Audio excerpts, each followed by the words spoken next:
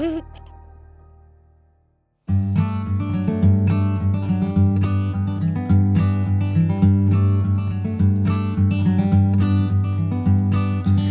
little thing you think that you need, every little thing you think that you need, every little thing that's just feeding your greed. Oh, I bet that you'd be fine without it.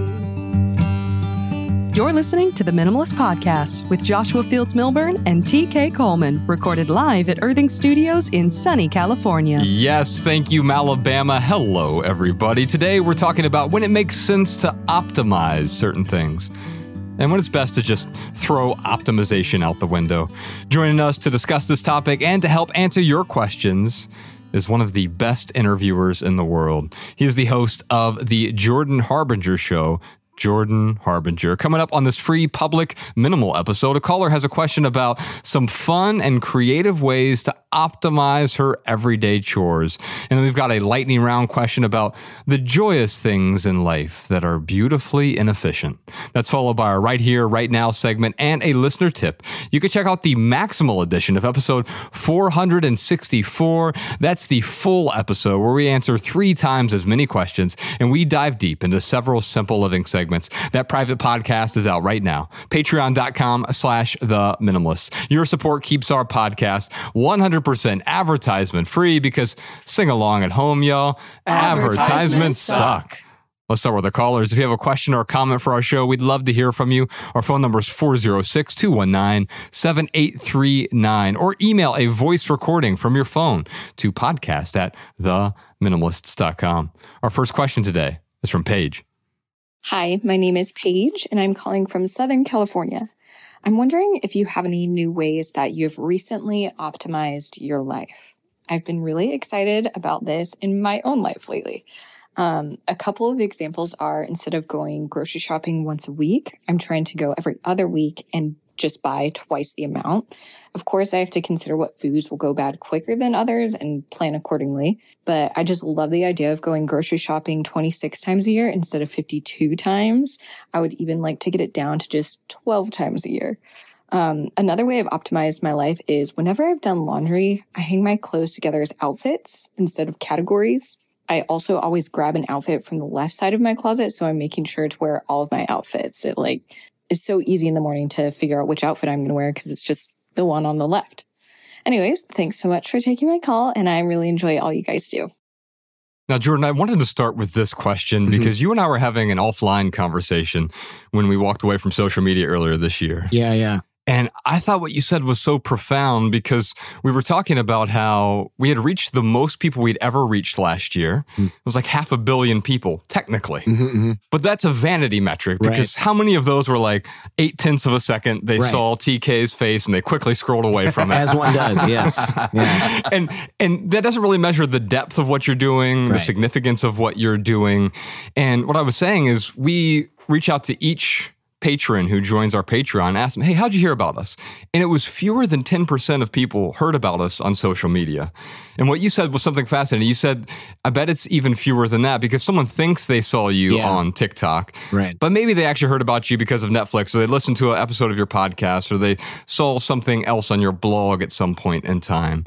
And so I wanted to start by talking about optimizing and when it is appropriate to optimize. Let's start by addressing Paige's question directly, and then we'll just flow from there. Basically, she's saying, what are some fun and creative ways that you've optimized your life? What are your thoughts on that? Yeah, she seems really optimized with the whole, I just pick the outfit on the left, and I'm like, do you never switch outfits? I do. I won't say I waste a lot of brain power picking out outfits, as you can see from what I'm wearing right now, but I don't get quite to that level. I would say, not that I wouldn't. I would say for me, I like, all that stuff you have that you want to get rid of and you think you got to sell it. I just give it away. Because if you think about how much you're going to sell it for, it's almost always like pennies on the dollar, but it causes you to store it for like 3 more years than you would if you were just like, I know somebody who would like this. So as soon as I find somebody who's like, oh, I wish I had radio control cars for my kid, I'm like, here's a lot more than you bargained for, and just give it to your kid and tell them you bought it, and I don't want any credit, but you have to take the whole thing, like get it out of my garage now. And they're like stoked.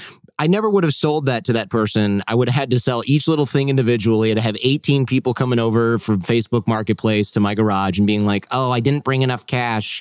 Do you take 20 instead of 40? Like all that crap. And I'm just like, nope, ditch it. So you lose, quote unquote, a few $100, but who cares? Right. You got rid of the thing and all of the thing. So I've started doing that. I don't know if that's quite optimization per se, but it certainly is optimized for space. And then I try to remember how much money I lost when I'm like, I should buy camera stuff and lots of it. I'm like, remember when you gave away $3,000 worth of shit last year? This is going to happen again. Yeah. So maybe don't get the whole kit. Get the camera and like one lens. Don't get like 5 lenses. And that was the thing that you told me that really stuck with me. You said, well, it depends on what you're optimizing for. Right. Why are you using social media? And if you're optimizing to go deep and have these deeper conversations, maybe there's a way to do that with social media. But reaching more and more and more, you're optimizing for fame. You may not be optimizing for running a business. You may not be optimizing for getting new listeners to your podcast. What are you optimizing for? And so what you're talking about there, if you were in debt and you really wanted to sell your things in order to pay off your debt, you're optimizing to pay off the debt. And that might take more time and effort and all of your resources in order to get that money, right? You're optimizing for money in that scenario so you can pay off the debt. So even there, you're not optimizing for money. That's right. This is more optimizing for sanity, where I'm like, why do I keep hitting my knee on this cupboard full of stuff that I don't want in my house? I want to get rid of the cupboard. Oh, but it's full of expensive things. I got to sell those things. No, you don't. If you're trying to get rid of the dang cupboard, man, give it to somebody else with the stuff inside it. You know, there's a hobby shop near me, and I'm like, can I bring stuff? And they're like, we can't sell it for you. I'm like, no, I'm giving this to your business. Well, we're not going to give you store credit. I'm like, I don't care about that either. They're like so confused, right? I'm like, no, I'm just going to give you expensive things and then leave. I just want to get rid of this. Right. They're like, okay, and they work? I'm like, they work. And all right, fine, weirdo. See you in 20 minutes. I'm just like, get rid of this stuff. Get it out of here. Now, TK, I'm the opposite from Paige. I really enjoy going to the grocery store. I probably go to the grocery store 300 times a year. And you're trying to get it up to 365. There are some days where I go twice. Like I'm going to go buy a mango. I will go to the local grocery store. It's walking distance from my house to where I live and up in Ojai. And I just walk there. I'll go buy a mango or a thing of blueberries and I'll walk back home. Now, part of that is I'm optimizing for the walk and I need a destination in mind. And so I may not be optimized in the sense that, oh, you know what? I'm only going to do grocery shopping one time a year. I go to Costco and I buy the pallet of toilet paper and I buy the pallet of Cheetos. And what am I optimizing for is what we come back to. Right. It's like comparing someone who decides that they're going to drive to work and get there in 5 minutes and someone who walks to work and it takes them 45 minutes. One person is optimizing for the efficiency of getting to work as fast as possible, and that's what matters to them.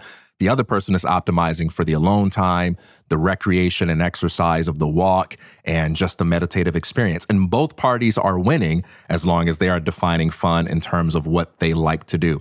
And when I think about the heart of this question, fun and creative, those are qualities that are very native to our humanity. When you look at children playing, that's all they want to do is have fun and be creative, and they're free. But we unlearn those natural qualities by taking on a whole bunch of compromising, self-defeating beliefs and practices.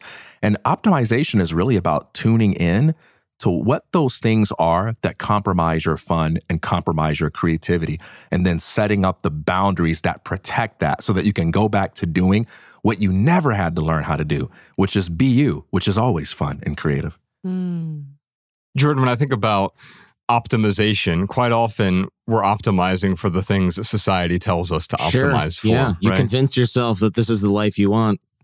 And what does that life, Freudian slipping. What does that life often look like? Well, I mean, for me, it was like, go to school, get a job. Uh-oh, no one's hiring because they don't teach you how to get a job out of college. Better go to grad school. The solution is clearly more education, not something you actually want to do. Yeah. So then I went to law school and I was like, okay, but I don't want to be a lawyer. And people are like, why are you here? And I'm like, I don't know. I tried to get a job at Best Buy and they said no. So I signed up for $300,000 extra worth of student loans. Isn't that a natural strategy? And then you kind of get through that and you're like, okay, I don't want to be a lawyer. Got out of the law game, started to do my own thing, probably around the time you guys were even doing your thing. And it was just, luckily the podcast wave goes up so far, line go up. So I got lucky there. But a lot of people, I'm 44 now, right? So a lot of my friends I'm talking to, I'm like, how you doing? And they're like, I'm getting divorced or whatever. I'm like, oh, okay.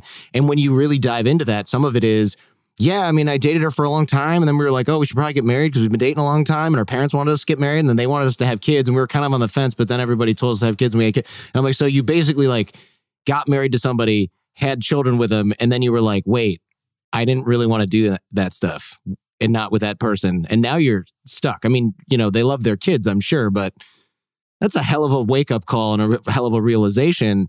And I think a lot of it is you lie to yourself for so long about what you want out of life that you convince yourself. But then one day when you're 44, 45, whatever, 55, you wake up and you buy a convertible and it doesn't fix everything. And you're like, oh, shit. Right. Get a divorce now or whatever. It's the more that you were talking about there, right? And it's the more that's been handed to you by society, peers, advertisers, etc. You buy this thing, whether it's the convertible or you get into this relationship or you have this house. And this is especially true when we're in difficult times. Like the marriage is not going well. You know how we'll fix it? Let's have a kid together. Kid, yeah. Yes. Or another kid. Or we'll buy a house, or we will get the car. I'll buy you this extravagant vacation. Of course, this huge purchase will fix it. But of course, it doesn't, right? And so we're not optimizing in any meaningful way. We're simply wallpapering over the problems that are pre-existing. Have y'all heard that sort of thing? Like the more expensive the wedding is, the quicker they're going to get divorced. And there's probably data on this. I know, isn't that terrible? Have a cheap wedding. That's the moral of the story. But there's people who say that all the time. They're like, look at these two celebrities. It's like $3 million wedding. And you're like, 18 months. Yeah. 18 months. Well, in that situation, you're optimizing more for the marriage or rather for the wedding than the marriage itself. Like you're optimizing for a party, not a partner. Sure. Oh, I like what you did there. That was clever. TK, I'm wondering if there are any areas in your life in which you have optimized where you find like, I really benefit from optimizing these areas of my life. I'm ruthlessly minimalistic about everything that gets in the way of time to read, time to take walks, time to hang out with my wife, time to, pray, things like that. And so I'm very sensitive to what ceases to be fun for me or for what gets in the way of fun. And what's funny about it is that sometimes leads to apparent inefficiencies in other areas of your life. Such as? Oh man, there are just things that I have to be content with being mediocre at. Knowing that I'm never going to be competitive at this. I'm never going to be economically valuable at that. I'm never going to be admired for my ability to talk about that because I want to really pour myself into the 3 or 4 things that really interest me. And that can be tough when you're living in a chase the algorithm world where your relevance, your significance is only as good as your ability to pontificate on the latest trend. And to actively choose to be irrelevant to most of that, nope, sorry, I don't even know what Pope Francis said recently. So I am not even knowledgeable enough to be mad about it or have an opinion about it or tell you why this side or that side is wrong. Oh, sorry, I didn't even pay attention to what either of them said, right? And that can make you very irrelevant. Quick role play on that. Yeah. So let's say someone comes to you and they're like, but don't you feel like that's just irresponsible? Don't you think it's more responsible to be an informed citizen of your country? Well, I don't feel irresponsible, but I'm curious what's making you ask me that question. What is it about it that seems irresponsible to you? And also, when you say informed citizen, like, how are you defining that? Like, what metrics, what standards, what topics? Is Shakespeare too old? Is literature part of what it means to be informed? Do I have to know hip hop? Do I have to know jazz? What if I know everything about music in the last 6 months, but I know nothing about any music from the 50s? Do I get to be informed? What if all the writers I read are from this country? Am I informed? What if I don't know anything about any writers that weren't born in America? Am I informed? Usually when people play but you gotta be informed card, what they mean is you got to be knowledgeable about the particular set of trends, the particular set of political concerns, the particular set of fears and social causes that I personally am dialed into. Because everyone who says that has tons of things that I would love to talk with them about that they aren't even interested in, and they'd fall asleep in 10 seconds once the conversation started because they don't even want to be informed about that. They just want you to agree with them too. They don't want. They don't want a different opinion. By the way, they're like, "Hold on, wait, no, you don't know about this. You got to." And then you're like, "Well, I kind of think this other way." And then it's like, "Well, hold on. I thought it was bad when you didn't know enough about this. Now you're telling me you disagree with me. That's not going to work." Yeah. That's the thing I love about TK is he can get really curious the way that he just did without judging the other person. Say, well, actually, no, I'm right because I'm not tuning into the news or whatever. But he gets really curious and asks those questions that help us better understand that, oh, wow, my judgments may be in error. And by the way, that's relevant to this question about optimizing your life. I think it's very easy to look at someone who optimizes differently from you and then to judge that or to dismiss that as disgusting because that's not your way. In fact, one of the interesting areas where you see this is with productivity hacks. I happen to know people who are so crazy that they really get excited from productivity hacks. I know people that are hyper efficient, they love productivity, and they enjoy their lives. And I might look at them and say, man, I could never enjoy being like that. What a miserable life for me. But it's a very happy life for them. And so just because I'm not intense doesn't mean that you don't find great joy in intensity. Or just because I'm really playful and like to laugh all the time and watch every Key and Peele skit doesn't mean that that's something that you enjoy doing. And so I think it's so important, especially in conversations about minimalism, where we don't define words in such a way that makes someone a bad minimalist, an unworthy minimalist, or a bad person to go even further, just because they optimize and simplify in ways that are different from us. Yeah, I mean, I've never had zero inbox. Oh, I shouldn't say never. I rarely have zero inbox, and I've recently just been like, I have to give up on this. I'm not going to do it. Because otherwise you realize you're taking that time away from like your kid who wants to go for a bike ride. And you're like, no, I have to answer strangers on the internet that wrote to me 6 weeks ago. Right now. I have to do it now. And it's just like my own, like, I don't know, not really OCD, but sort of like the pull of the inbox. And it's just like, I should just delete all this and be like, or mass reply. Hey, I tried to reply to these and then realized I was never going to do it. This is your response. If it's really important, send it again. Nobody's going to send it again. True. It's just people being like, oh, I like your podcast. Thanks for doing it. And but now there's 500 of them. And I'm like, I can't even look at this without sweating. I feel the same way as both of you in the sense that there's this life of ceaseless optimization just for the sake of optimizing that then becomes the life of a machine, not a human. Right. However, there are different tolerance levels. And for me, it's about being actually less optimized. I think years ago, I read this article from Leo Babauta, our friend, and he was talking about how he unautomates all of his bills. So he doesn't have anything on auto pay. And the reason he does this is he wanted to be super intentional. Then he unautomated or unoptimized his laundry. Even though they had a washer and dryer in his home in San Francisco, he started washing his shirts and pants in the sink. And the reason he did that, and I wouldn't want to do it personally, but I respect the fact that he's like, okay, I'm approaching this with he runs a website called Zen Habits with a Zen-like approach to, I'm actually doing the laundry when I'm doing the laundry. I'm actually paying the bills. I'm being present when I'm doing these things.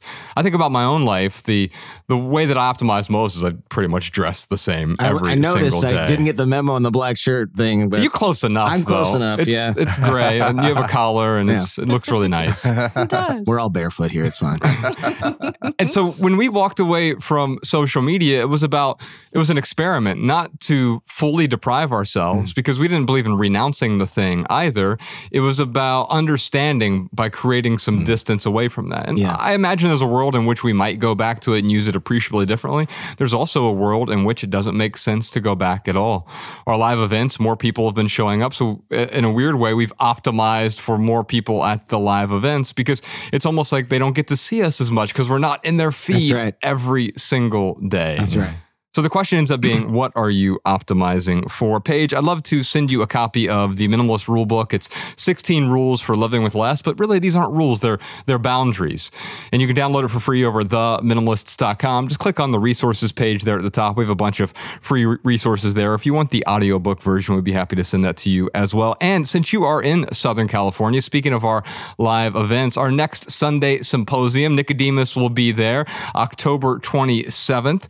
We'd love for you to to attend that as well. We just released a few extra tickets for that. You can find the tickets over on the Minimalists events page, theminimalists.com. Click events at the top. We're going to be filming this one as well for our next documentary. So if there are tickets left, make sure you grab them now. They are free tickets. Before we get back to our callers, Malabama, what time is it? You know what time it is. It's time for the lightning round, where we answer the Patreon community chat's question of the week. Yes, indeed. Now, Jordan, I don't know if you remember this, but during the lightning round, we have 60 seconds to answer some questions with a short, shareable, less than 140 character response. Gosh. We just call them minimal maxims. You don't have to worry about that at all, though. Okay. We already put our pithy answers together beforehand. You can find this episode's maxims in the show notes over at theminimalists.com/podcast, and every minimal maxim ever at minimalmaxims.com. We'll also deliver our weekly show notes directly to your inbox, including 7 new maxims every Monday for free if you sign up for our email newsletter at theminimalists.email. We'll never send you spam or junk or ads, but we will start your week off with a dose of simplicity. Alabama, what is the question of the week this week? What is one thing in your life that is beautifully inefficient? So this was sort of the opposite of optimizing. How do I make my life beautifully inefficient? I talked earlier about, well, I like to go to the grocery store all the time just because I enjoy the process of going there and getting only what I need. If I went there for 2 things, I'm just going to get those 2 things. I enjoy the walk there. And so maybe I'm not optimized in the sense that I'm only going every once in a while. But if you only want to go to the grocery store 12 times a year, as Paige does, that's great. She's actually optimizing for something else other than grocery shopping. So before we get to our pithy answers, let's hear how some of our listeners answered this question. Ashley and Isabella both said knitting their own sweaters is beautifully inefficient. Yarn costs just as much as a sweater would, not to mention all the time they spend knitting, but it's so incredibly rewarding. Now, TK, it reminds me of this maxim you sent me. You said true value isn't measured in speed, but in depth. What do you mean by that? I love that. It makes me think about this commentary on Vedic texts. Speaking of Brahman, it says, standing still, he overtakes those who move swiftly. There's something powerful about not needing to go fast, not needing to be in a hurry, not needing to get it done as quickly as possible, that allows you to see deeply, feel deeply, and be present. And for me, this would not be the way I want to optimize my life, Jordan. Obviously, I don't want to knit my own sweaters. If I need a sweater, I would prefer to buy it. But it doesn't mean that then I pathologize knitting. Yeah. Oh, sorry. Go ahead. Can I contribute? I wasn't sure. I didn't script my thing earlier. Didn't do my homework. Yeah, I love to go somewhere and get dropped off there. And then I'm like, I'll walk home. I'm like, whoever drops me off is like, it's like 6 miles away from your house. I'm like, yeah, I did that math before we left. I'm going to walk home. And then on my way home, I'm like just really either reading or just totally present, walking and chilling, or I'll make phone calls and stuff like that to friends and catch up because now I have all this time. And people are always like, how you keep in touch with so many people? You read so many books. I'm like, yeah, you literally just get really inefficient somewhere, like traveling and walking from the barber 6 miles away from your house. And then you walk back and you have nothing but time and you block it off on the calendar, right? So nobody's like, oh, I got to schedule a meeting. You'll be back in 5 minutes. No, I'm walking back. Yeah. And why do you do that to yourself? 1, I got a great tan. Thank you. And 2, I'm in decent shape for it. And but all the time, the time is the real reward. The alone time. You're making space for the things that interest you. What did Susan have to say? She said, I have a habit of staying up late reading a good book when I know I need sleep instead. It may be inefficient, but I rarely regret doing it. On page 3, we're actually going to talk about the perils of trying to over-optimize your sleep. So we'll get back to that. Wait. What did Derek say? Derek said, I still shoot and develop 35 millimeter film, and it's a beacon of light for me in such a tech-heavy world. Sometimes the process from start to end can be exhausting and inefficient, and I'll find myself questioning if the juice is worth the squeeze. But each time I pull the reel of film from the development tank, I am reminded of the magic. There's something precious about having that limited capacity because on our phone, we have a functionally unlimited number of photos. I learned this from my good friend. He's a photographer. His name's Adam. And he was switching over to 35 millimeter because he said there was something about being intentional with that photo because I didn't want to waste every photo. I'd take 100 different photos of this glass of water or something. I'm going to take one photo. But then I realized you could also apply that to the digital world. I do that with my iPhone now. If I take a photo and my thumb was in it, that's totally fine. That's part of the charm. You know, my goddaughter is in town right now, and we're just bringing the little baby everywhere. And we have a Polaroid camera that my sister-in-law brought with her.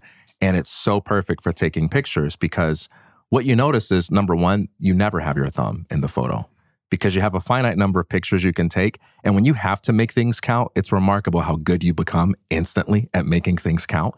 And the pictures just matter so much more. Something that you can hold in your hand, something that you can look at. It's not so efficient that it becomes cheap, that it becomes just a meaningless trinket. And so I really relate to that one. Elise had this to say. My delicious homemade sourdough loaves are beautifully inefficient. It takes a long time to make them, and they're eaten up by my family in no time. But I wouldn't do it differently since it's so delicious and fun. Jordan, I think that's one of these areas where it's like, of course, I enjoy this. I'm optimizing for my interests. Sure. And so you might be super interested in making sourdough bread or eating sourdough bread. And that's maybe not as efficient as just going to the local corner store and buying a loaf of Wonder Bread, but you're actually getting something that is far more high quality because it is inefficient. Yeah. Yeah, the photography thing rings true. I was talking. My friend Chase Jarvis is like this well-known photo guy. He started a company called Creative Live and like ruined his life with it, as people who start companies often do. But one of the things he told me, because I was like, "Oh, I got a camera and I want to." He told me, you know, when you got the 35 millimeter film, that's like $1 per photo. So you're not taking 100 photos of the glass. Like, you're conscious of the fact you got 40 shots in there that you brought to Alaska. You're not getting more film.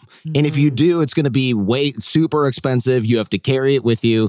So maybe they have a digital camera for like the real stuff where they really like Nike's like, yeah, cute film. No, but we want the real thing. But when you're doing it for yourself, when it's art, it almost pays to be inefficient because you really do have to go, maybe this isn't let me try this other angle, or like get creative with stuff. Because one, when you're young, it's $1 each, that adds up fast. And two, if you've carried it in your backpack, when it's gone, it's gone. Yeah. So I like that kind of thing. I like to apply that in other areas of life. Although I will say photography is really like that because it is the thing you're taking a photo of is ephemeral in nature, right? And that's kind of unique in some way. All right, well, you can read dozens of other listener responses in the Patreon community chat. How about you, listeners? What's one thing in your life that is beautifully inefficient? Let us know in the comments. Okay, give me something pithy, TK. What's one thing in your life that is beautifully inefficient? What is sacred isn't hurried, it's held. So making love, making music, the kinds of things that require you to hold a body or hold a tune. You don't want to rush those things, right? You want to be present. You want to enjoy it. But the challenge is we live in a world where there is always someone somewhere that just wants you to hurry up. Because there's a way in which they think you ought to be fulfilling your potential, a way in which they think you ought to be a little more productive. And it can be tough, but you have to ground yourself in an awareness of what really makes you come alive so that you can exercise the courage to do those things like make love, like make time, like make music, that aren't efficient or optimal, at least on the surface, but they make you the kind of person who, when you show up, you actually get to show up as you. Jordan, when you listen to podcasts, what speed do you listen to them at? I am not a minimalist on the speed of podcasts. Yeah, it depends, actually. Some are, if I'm just trying to get through it, and it's like I'm prepping for another interview, that is on 2.5. But if it's, if I'm going to sleep or I'm trying to actually enjoy it, I'll 1X it. Yeah. Even Sam Harris, I'll 1X it. And people are like, what are you doing? You know, what's fascinating about that is I heard there was a time when Netflix was talking about putting that on their streaming service, right? And there were a lot of filmmakers who were like, you're ruining our films by making it too... imagine watching, The Sopranos, but at 2X, right? If the point of it is just to get through it, you're missing the beauty and the art. Now, sometimes there's just information where it's like, I want to consume this information, and so I'm going to listen to it at the speed at which I can optimally consume that information. Obviously, you're not going to listen at 10x speed. At some point, there's a diminishing return. Yeah, Yeah, you're right. If it's information I need and I need to get 18 hours of content done in eight hours in terms of putting it in my brain, we're 3xing it. But yeah, nobody. I don't think it's good for you to be like, I'm going to relax. Let me buzz through 3 hours of content in 45 minutes, because that's inherently your brain is working too fast. And to think that your brain is going to work faster than Sam Harris or whatever is like a pretty ambitious flex. Well, here's my pithy answer, TK. Productivity is camouflage for the anxiety of being alone in an empty room. Oh, dang. I think sometimes we try to be productive because it seems virtuous. Keep my hands moving. I am busy. It's one of the things that we often talk about when someone says, oh, what are you up to? Oh, I've just been so busy lately. And that's fine. Yeah, having a full calendar because you're really compelled to do the things you're doing, or am I just busy for the sake of being busy? Am I camouflaging my own anxiety? Am I wallpapering over that anxiety because I'm terrified of being alone in an empty room? Yes, correct. Yeah, somebody was like, you need to work less. And I was like, no, I'll go insane. Work is that's like my home base for covering up my burgeoning midlife crisis right now. I'm not going to stop. But I do enjoy it and I find purpose in it. I do think, though, that it's real easy to use work to mask other bad things in your life. Like, oh, you're kind of being a crappy dad? Work more. And then you can lie to yourself and say you're doing it for your kids. I talk to guys all the time and they're like, yeah, I'm going to this, I'm going to that. I'm like, do you have kids? Oh, yeah. Well, they're not going to see you for like 3 weeks. Yeah, but I just keep telling myself I'm doing it all for them. I'm like, I don't think they are going to care about that at all. When you die and leave them with $13 million instead of 3, they're not going to be like, yeah, he was gone a lot, but it was so worth it because this boat is awesome. Oh, right? My stars. Yeah. TK, can you think of any other ways that we wallpaper over that anxiety? You mean like other ways besides busyness? So what types of productivity, like working in general, is societally accepted? Mm-hmm. Obviously, there are ways that are not accepted. You know, alcoholism is a way that we often cover up our anxiety. Mm-hmm. It's just, we call it workaholism versus alcoholism. One of them is prized, will literally put you on a pedestal. Right. Yeah. The other will put you in some sort of class or will demean you for it. Amusement. When we amuse ourselves with everything that we view when we scroll, it gives us 2 advantages, 2 distinct ways to hide. Number 1, we become at a certain level a little more interesting, because isn't it really interesting that I can update you on the latest controversy or the latest bit of gossip? I'm almost never the uninteresting person at a party, right? I always got something to update you on. Hey, have you guys heard about what she said? Have you guys heard about what happened to him? Oh, so-and-so was going down. Really? What happened? So I get to be interesting and I get to cover up my emptiness, my anxiety in a way that makes me more socially valuable. But also I get to simulate all of the emotional experiences that would come from having a real adventure. I'm getting worked up, I'm going down, I'm experiencing the roller coaster of emotion, all from the comfort of my couch, only moving my thumb as I scroll, when to have a real life, I got to try to master something. I got to try to confront something, face something, or engage something. And so amusing ourselves to death, so to speak, shout out Neil Postman, amusing ourselves to death is a very comfortable and popular way of covering it up. That's insightful. I don't get invited to parties, so I don't really have that problem, but I can relate a little bit to wanting to be in the know to seem interesting or whatever. Luckily, I've learned a long time ago to replace that with reading a lot of really good books. And it turns out that old knowledge is just as interesting as new, is more interesting, frankly, than new knowledge. And really well-baked ideas that have been put into a book by somebody who's actually thought about it for a long time is much better than, here's a tweet by somebody who just was like on the toilet and had a thought, right? So you're much better off consuming something where it's like, here's the entire kind of everything history of this one event that's been really well researched, as opposed to like, here's an article on like BuzzFeed that sort of has some stuff that maybe is wrong, but whatever. It was written by AI. Right. Yeah. And what you're really talking about is going deep, like the nutritional value of the information that we take in versus just snacking on info all day, amusing ourselves to death. Bama, I'm wondering, from a woman's perspective, is there any way that you paper over that anxiety that you might feel with some sort of activity? Oh, my stars. Yes. Like my default is either workaholism or caregiving. I really lean into taking care of everybody else around me to a point of my own detriment. And like I will get to the end of the day and I am too tired to put away laundry. I'm too tired to cook dinner. I have girl dinner, which is usually like chips and dip and like a banana. And it's just none of it makes sense. And that's why I'm curious, like when I hear Jordan talk about like checking in with yourself and going, wait, am I just overworking myself as an excuse, or am I actually doing this for my kid? I'm really curious to hear about like, what is your governor that kind of clues you in of like, hey, I'm doing too much to a point of diminishing returns? Because when I get in like that, if I come home at 3:30 in the afternoon and I am so exhausted I can't move because I've done so much cognitive or physical stuff, trying to over optimize and make sure I go to the grocery store because it's on the way to the studio this way, and then I grab the dog food because it's easier to grab that and $20 cheaper than just having it mailed to my apartment, and then go up 4 flights of stairs with 60 pounds of that and cat litter. And like, I will over optimize myself to my own detriment and just collapse. And then I'm useless until the next day. Like, how do you keep yourself from going too far with that? Yeah. Well, I mean, first of all, I'm from a position of privilege. I don't need to like, if somebody says you should write a book, I go, do I want to do that?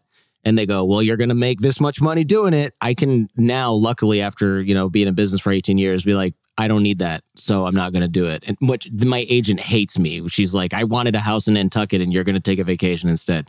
Right? So I don't. He's actually, his vacation's in Nantucket. Yeah. And I'm sorry, I'm looking at houses in Nantucket right now that you can't afford because I didn't write a book and you didn't get a commission on it.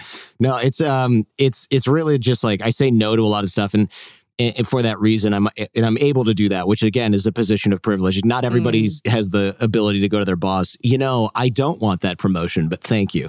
Right. It's really hard to say Most people can't do that. Yeah. So the saying no thing is something that everyone can do at some level. We're often saying yes to the things that punish our future self. Totally. And so if I say yes to this today, and in a vacuum, it makes sense to say yes to it because I'm really just putting off the no for 6 months or whatever. Yes. And then 6 months rolls around and I'm like, why did I ever say yes to that? So my friend Dan Ariely, he writes all these books like Predictably Irrational. He studies behavioral economics, right? He's this sort of brilliant prof. He said, if you're thinking about something and you're on the fence about doing it, and it's like in 6 months or whatever, pretend it's on Tuesday and then see if you still say yes. Because if it's like tomorrow or the next day or whatever, 3 days from now, do you really want to go to Boston for that conference? You were fine with it when it was in May, but now it's next week. No, I don't want to do that. That sounds miserable. So you say then you don't have to change your mind or like make up some excuse as to why you can't do it. You're like, no, I don't want to do it. You just really can pretend it is right on the heels. And because that's what always happens, right? You look at your calendar and you go, oh, that thing it's now. It's not tomorrow anymore. It's here. Crap. I never thought this day would arrive. And you're much worse off by saying yes right now and then canceling on them. Because then you're a kind of a jerk maybe for like bailing on the thing, or they saved you a ticket, or you were supposed to speak there. And now it's like, well, he's unreliable. But if you say no right away, they're like, okay, next year maybe.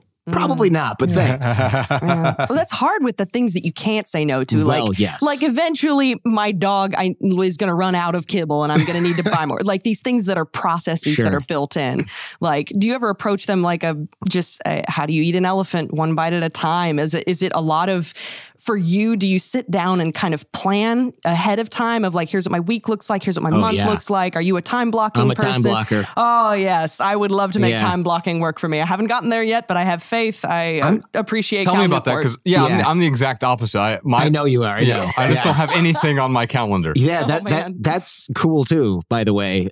The reason I do it is not because I'm like totally anal retentive about yes, I am totally anal retentive about my schedule now. But the reason is because before, when it was like, just do whatever I needed, my business was not doing well, right? So this is a coping strategy. But when I go on vacation, I'm like, delete everything. And it's like, oh, these are just your normal lunch hour. And it's your normal time. I'm like, I don't want the thing popping up on my watch. or whatever, but I still have to have my phone so I can like know where I'm physically located or something. Mm-hmm. So I turn off all that stuff because otherwise you know what it feels like to have 10 appointments in a day. It's miserable. Yeah. When I'm sitting down, I look at the calendar and I don't need the reminders necessarily. It's that what it does is it helps me stop procrastinating on things that I need to do. So if somebody's like, hey, Jordan, do you want to do this thing today? It's going to take 30 minutes. If there's a 30-minute thing, I'll put it in there. But if I say yes to that and there's no time for it, now it's like, oh, well, my workday was supposed to end at 5, but now it's got all these things inserted in there, so it ends at 7. Well, that sucks. Or something takes a really long time, but you're like, I'm just going to put it on a to-do list. Okay, fine. But now you have 10 things on your to-do list and each one takes an hour. Now you have a 10-hour workday. Well, not if you put it in the calendar and you're like, this is for sure going to take an hour. Yeah. Oops, I'm out of time. Guess this has to go to next week. So what it does is when I move something, it moves on the calendar in the block of time that it's going to take. And sometimes you kind of underestimate or overestimate the amount of time, but whatever.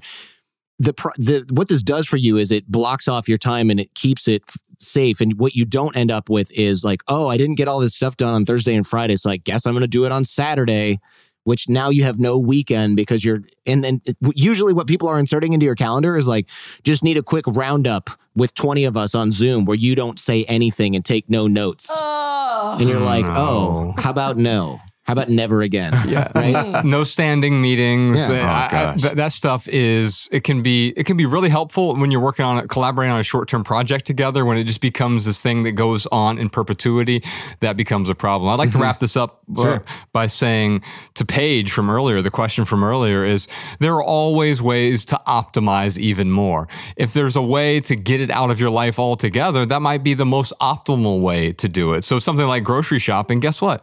You don't ever have to go to the grocery store ever again if you're willing to pay a delivery service to deliver your groceries. And a lot of grocery stores now will just deliver them for free beyond a certain threshold. And my question for anyone listening to this would be, where else in your life does it feel like, I'd love to just get that out of the way? What would it look like if you completely removed that from your life, but you still had the benefits of it in your life?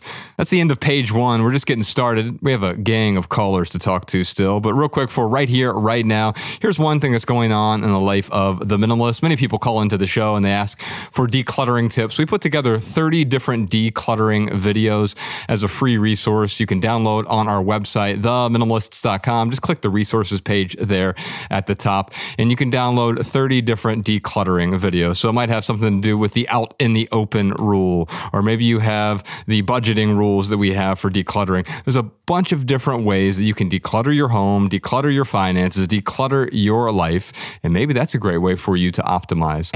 Have you heard about the poop rule for decluttering? Have you heard about this? The what? Yeah, hear me out. It's the poop rule. If this had poop on it, would you wash it off or get rid of it? Oh, whoa, I love that. That's a game changer.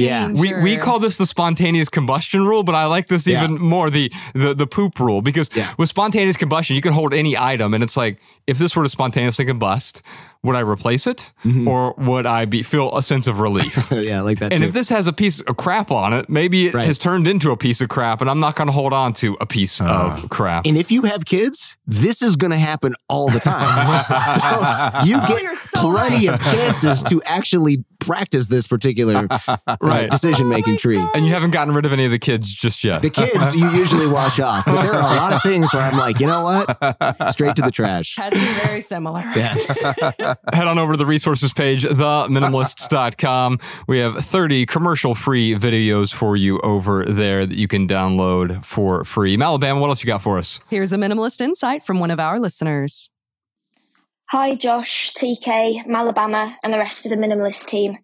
My name's Frankie. I'm a Patreon subscriber from Kent in the UK. I don't think I've heard anyone talk about this before, so I thought I'd give it a go. But I have a listener tip around periods.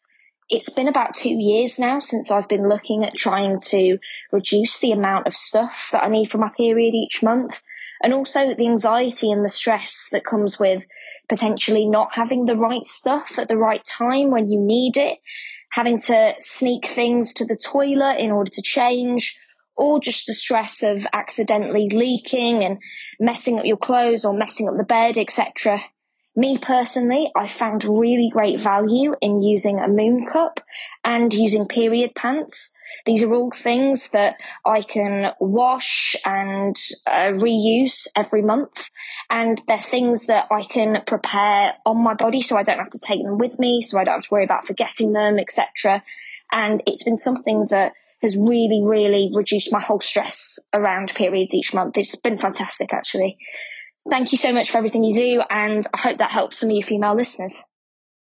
Frankie, thank you so much for that optimized comment. I literally have nothing to add to that topic. Although Malabama does, we'll talk about that on page 2. For anyone else who has a listener tip or insight about this episode, leave a comment on Patreon or YouTube, or better yet, send a voice memo to podcast@theminimalists.com so we can feature your beautiful voice on the show. All right, that's the first 33% of episode 464. We'll see you on Patreon for the full Maximal edition with Jordan Harbinger, which includes answers to a bunch more questions. Questions like, how can I be honest about my checkered past without scaring off potential new partners? What do you do when your partner doesn't find value in minimalism?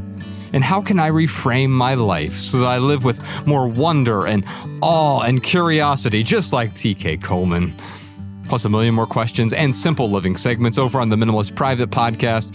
We also have an outstanding home tour this week from one of our listeners. Visit patreon.com/theminimalist or click the link in the description to subscribe and get your personal link so that our weekly Maximal episodes play in your favorite podcast app. You also gain access to all of our podcast archives all the way back to episode 001. By the way, Patreon is now offering free trials, so if you'd like to test drive our private podcast, you can join for 7 days for free. Big thanks to Jordan Harbinger for joining us today. We'll put a link to his show, The Jordan Harbinger Show, in the show notes. You can find that wherever you listen to podcasts. Also, we talked to him on the private podcast today about his networking course, which is absolutely free. There's no upsells or anything like that. It's called 6-Minute Networking. He talks about building some habits and routines into your life in just 6 minutes a day that seem to be really helpful for him. We'll put a link to that in the show notes as well. That is our minimal episode for today. Big thanks to Earthing Studios for the recording space. On behalf of Ryan Nicodemus, TK Coleman, Malabama, Post-Production Peter, Spire Jeff, and Spire Dave, AB, Savvy D, and the rest of our team, I'm Joshua Fields Milburn. If you leave here with just one message, let it be this: love people and use things, because the opposite never works. Thanks for listening, y'all. We'll see you next time. Peace.